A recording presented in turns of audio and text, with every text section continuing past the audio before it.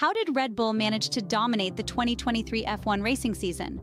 Now that's a question that has been on everyone's lips. The answer lies in a fantastic car that demonstrated very few limits throughout the season. The new regulatory framework was a golden opportunity for all teams, a monumental shift allowing designers to unleash their fantastic technical expertise.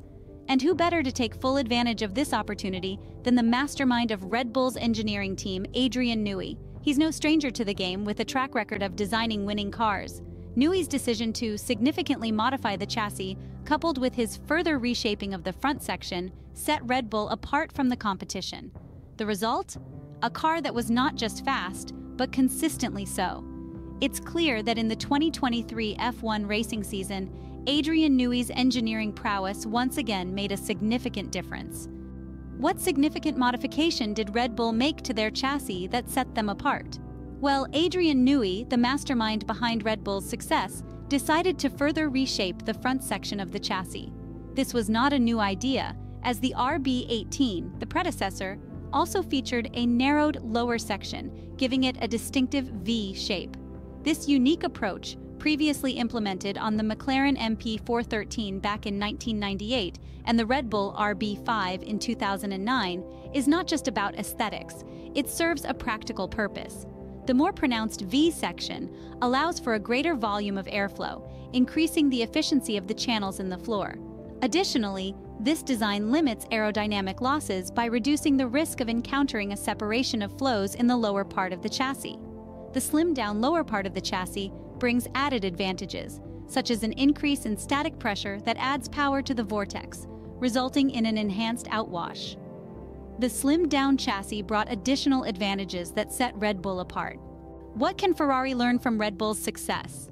Ferrari has been paying close attention to Red Bull's triumphs, specifically examining the front end of their car, a known weak spot in the SEF23 model. It's clear that a redesign inspired by Red Bull could provide Ferrari with a much-needed boost. Red Bull's unique slimmed-down chassis design, with its pronounced V section, allows for efficient airflow and increased volume in the lower part of the car. This offers a significant advantage, boosting static pressure and enhancing the power of the outwash vortex.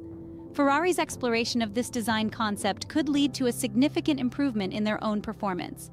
By adopting a similar front-wing design, they could increase the technical flexibility of their next season's car, Project 676. This could widen the car's operating window and correct the lack of ride that hampered the SF23. A redesign inspired by Red Bull could be beneficial for Ferrari.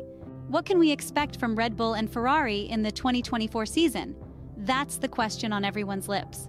Ferrari and other teams may well consider a redesign of their traditionally square chassis, inspired by Red Bull's slimmed-down version that dominated last season. But it's a delicate balance.